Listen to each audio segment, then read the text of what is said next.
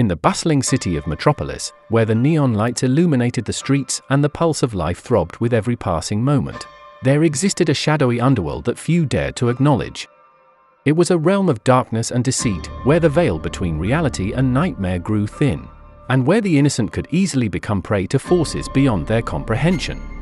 It was into this world that Sarah stepped one fateful night, her phone in hand as she hailed an Uber to take her home after a long day at work.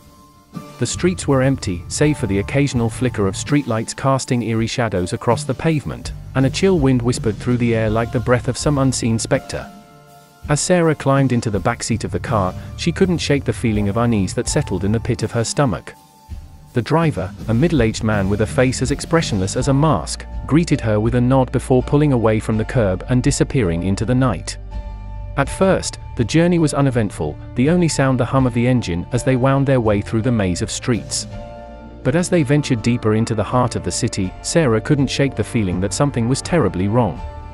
The streets grew darker, the buildings looming like silent sentinels against the night sky. And then, without warning, the car lurched to a stop, the engine sputtering and dying with a final gasp. Sarah's heart hammered in her chest as she looked around, her eyes wide with fear. The driver sat motionless in his seat, his eyes fixed on something in the darkness beyond. "What's going on?" she asked, her voice trembling with dread. But the driver said nothing, his silence hanging heavy in the air like a shroud. Suddenly, there was a sound, a low, guttural growl that seemed to come from all around them. Sarah's blood ran cold as she realized the truth, they were not alone.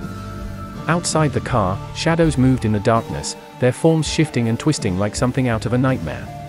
And then, with a sickening lurch, they descended upon the car, their eyes burning with a hunger that sent chills down Sarah's spine.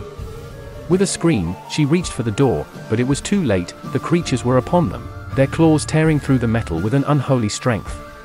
And as Sarah's world dissolved into chaos and terror, she knew that she had stumbled into a nightmare from which there could be no escape.